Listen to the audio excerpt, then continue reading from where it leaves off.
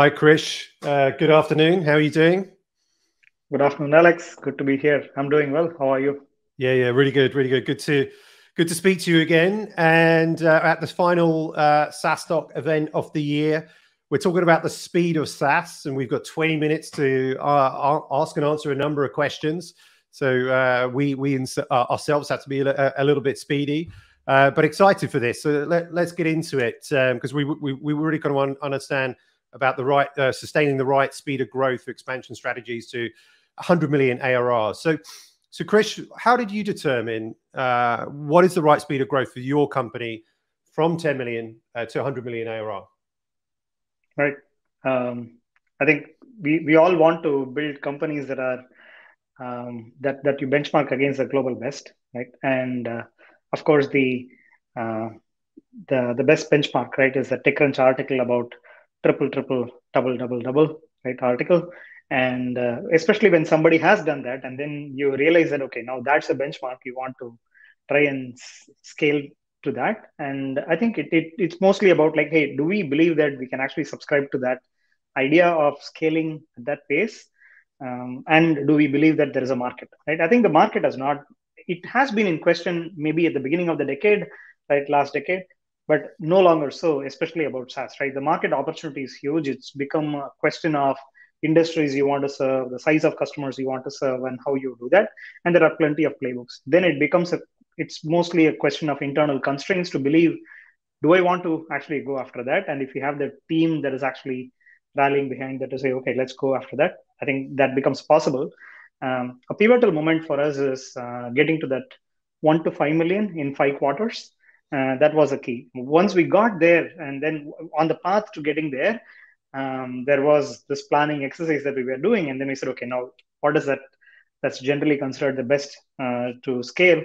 Then we did not really, like, honest truth is we did not look at 100 million, but at least to start with, we said, okay, hey, 1 to 10 million in under 10 quarters, is that possible? And then that puts you on the journey towards getting on that 100% year on year kind of a hyper growth. So that is what happened for us. And yeah, so the triple, triple, double, double, that's the Neeraj Agrawal from Battery Ventures, the T2D3 framework, right? That's correct. So let's talk a little bit about build versus buy. This year, Chargebee recently completed its first acquisition with Revlock. So congrats with that. What are your perspectives and experiences on build versus buy? And what have been the impacts on the speed to the road to 100 million? Sure. See, one of the things is, right, as founders, of course, we have spent a lot of time in one particular problem area, right, and built a lot of context around that, which is what gives us the ability to make, probably, right, at least you believe in, you learn to trust your decisions a lot more through that hunches, because even if it's insufficient information, you learn to do that through context. When it comes to acquisitions, something very similar happens, where these are close adjacencies where our same customers have the same problem, have the different problem, right? But in the close adjacency, and you are trying to build for that.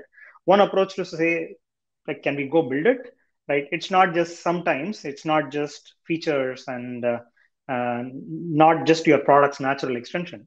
A space like revenue recognition is a huge pain and a compliance area that requires deep expertise. And in such cases, we believe that we are basically buying about 24 months of time, and also the time to assemble the team together to build so much of context that the founders have spent, that team has spent 3 years building that context. All of that is what we are getting into the organization. So from that perspective, that's one. The second is, we today serve more than close to 4,500 paying customers, right? And this is getting like on track to about $10 billion in TPV. And most of our customers who are scaling need a solution like that.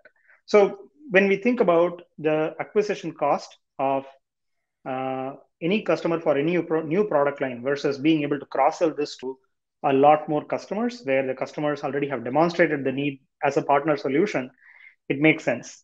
So from that perspective, as we linearly scale one, which is Chargebee's growth, right, we want to be able to bring more vectors to this growth and also increase the LTV the lifetime value of the customer and also reduce churn by expanding the product offering. It's mostly driven by customers' need, and from a revenue impact standpoint, even if it adds 10 percentage in growth rate, because in the first year you are able to add that much in cross selling, I think it's a huge win. I think that's naturally something that we are going to see more and more of with single product SaaS companies. Right, the Atlassian model was very innovative at the beginning of the last decade, but now it is becoming a common practice where there are plenty of overlaps in the problem space, as well as customers are getting comfortable with solutions that are pre-integrated and readily available, especially for upmarket. Right, and that's a playbook, which means that we are going to see more companies even in the sub 100 million, which are going to be able to do a lot more of these multi-product playbook is something that we are going to see. So I would say, to answer your question, about 10 to 20% impact in terms of how quickly we will be able to do this. And we're seeing, I think, the session after this, we've got Johnny Buford from Hopin. They acquired, I think, a good number of companies.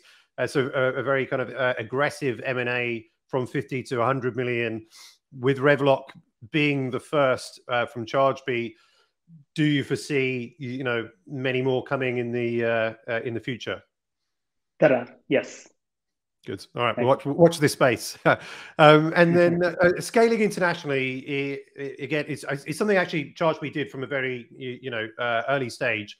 But for many companies, looking at again, like I think the stage, it also depends, but like often from 50 to 100 million, there is this kind of real requirement to scale internationally, scale globally. Probably scaling to the US if you're a European SaaS company much earlier.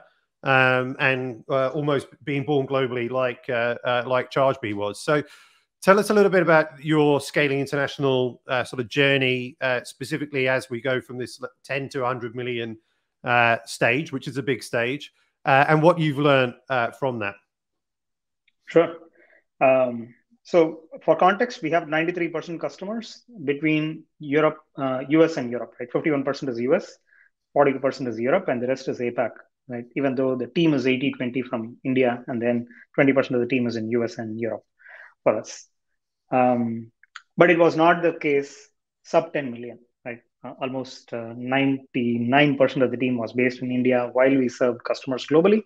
And quite naturally, we were serving customers ACV, which was mostly sub 50K or sub 100K in ACV, where the customers we were serving. So which means that the expectations of the customer in terms of customer support, right, all of that was different compared to once you start putting the plan for what does it take for you to scale, let's say, even anywhere between 50 to 100% year on year, right, between that 10 to 100 million, one of the challenges becomes whatever that got you here in terms of ACV size and the customer size of customers, it may not be the same for subsequent stage. Otherwise, the growth rate continues to drop year after year, right? Otherwise, or you need like a lot more number of logos. So that quite naturally informs the choices you make for your international expansion, in my opinion, right? So for us, one thing it has done as we started winning more customers, or as our customers also grew in ACV size internally and externally in the new customer base, we started building the go-to-market motion globally. Right, so which means that the entire implementation, sales, pre-sales teams started having a global footprint to be able to serve these customers and bring them in. So that is one area where I would say, if there is one piece of advice, I would say thinking about the complexity of the sale that we are trying to do, and that strategy informs the footprint of our employee base and what is needed to serve in different markets. I think is one area where I would advise entrepreneurs to start thinking about it in the planning cycle. This is one area where I made a mistake, where we actually planned for expansion, but did not think about the support system that is needed to be able to support internationally, right? And you tend to miss like 6 months to a year figuring that out too late. The second one is on the customer acquisition channel itself continues to evolve as you get on the journey in terms of growth, right? Which is if inbound is for us, inbound is the channel through which we built it primarily, right? And that is a really good channel that continues to work extremely well, even for larger customers. But it needs to be complemented by account-based marketing, right? And subsequently, even outbound channels or resellers, as you scale from, as you do the planning between the 10 to 100 million. And that means having teams that have been there done. These are new playbooks, right? It's no longer a founder-led playbook, because the first channel through which we scale the business and establish that product market fit to that scale to the 10 million is generally a founder-led channel. But beyond that, right, you're hoping that you're building the necessary infrastructure and the support system for the rest of the organization to be able to do it better. But that requires a little bit more investment than previously to be able to help achieve that. I think those are two areas that I would say requires a little bit more attention and maybe more investment than you would normally do as you think through the execution. So, I mean, just jumping onto that. So there was a time, and I think there still is a place and a case that many SaaS founders, let's say specifically in Europe, when maybe they're getting Series A, they look at US like being the bigger market, and they've got customers there, and they look to set up office, or they were going to, San Francisco, and the founder CEO was often that first person there initially. With Chargebee, obviously the world has moved on somewhat, certainly over the last couple of years. With Chargebee, you mentioned 51% US customers, 40-ish sort of in Europe. You were based in Chennai, but now are based in Europe. Is it because of we've got 41%, of our customers there, and why did you wait to, for a number of years to come to Europe or even to the US? Why? Tell us a little bit about that. Right, it's a great question. My move is mostly for internal teams, like with a significant. Now the US team is more than 120 people, right? And it is important that I'm able to, and Europe team is about 40 people. So it's important that I'm able to spend time with the US and European team as much as I do with the India team, which is why I'm centrally located, right? Of course, there is the customer base, but I'm very comfortable serving the customer base globally based in India, right? But the amount of time that we actually spend in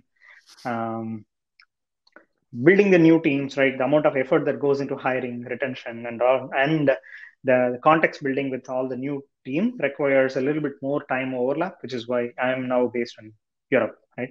I think an inspiration is Daniel Ek's interview, Spotify, right? His interview about how he is actually based in Europe and then operating the global company, especially with significant leadership based in US, is the reason.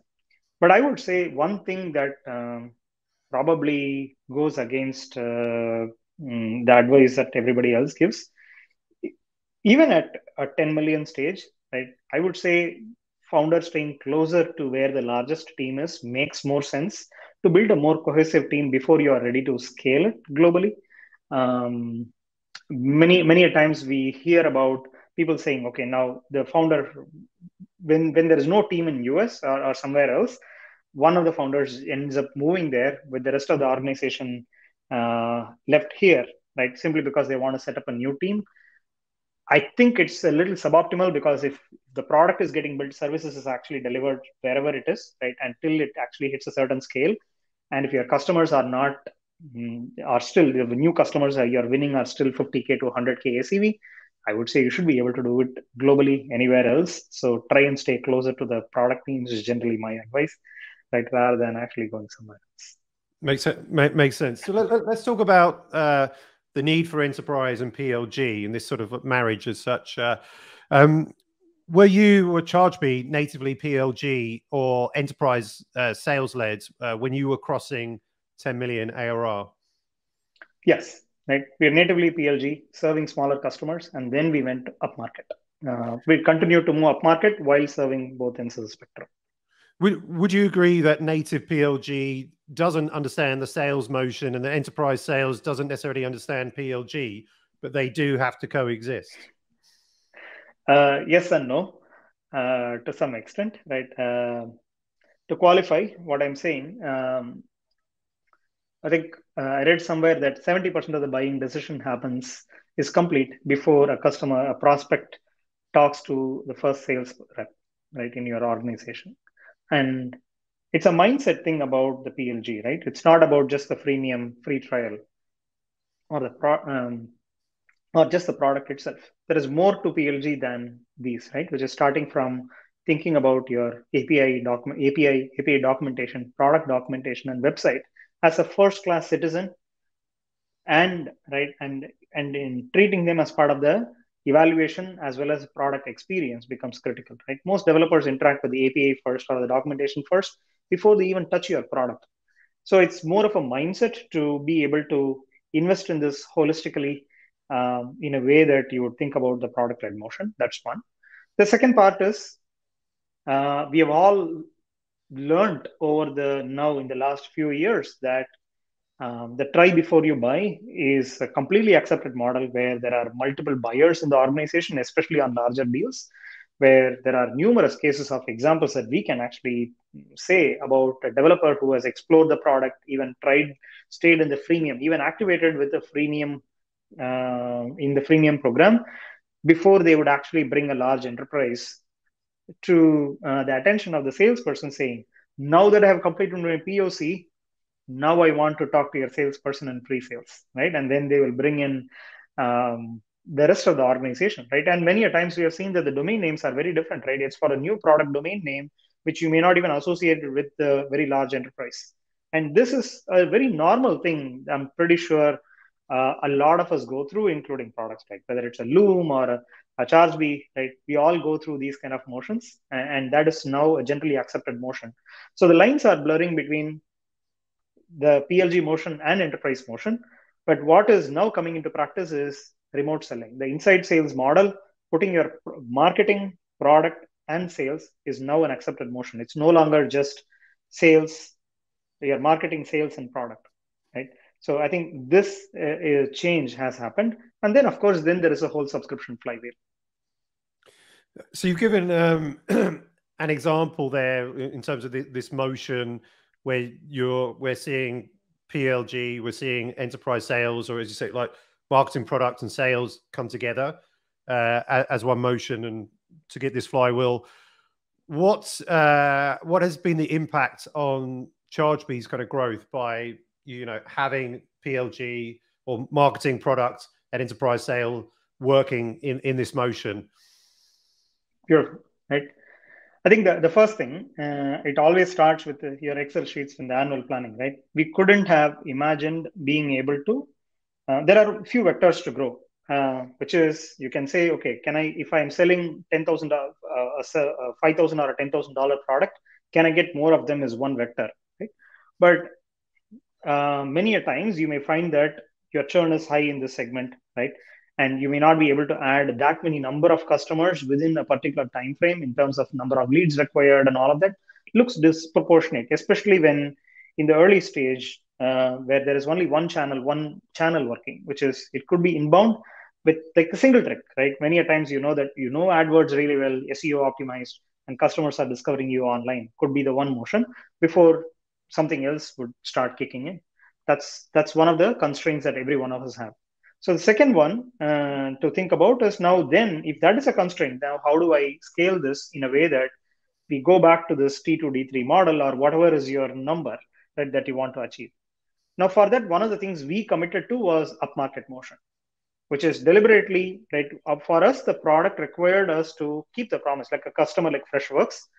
We had to keep the promise that all the way from the first few millions, we'll be able to help them go all the way through an IPO, right, and service them beyond that.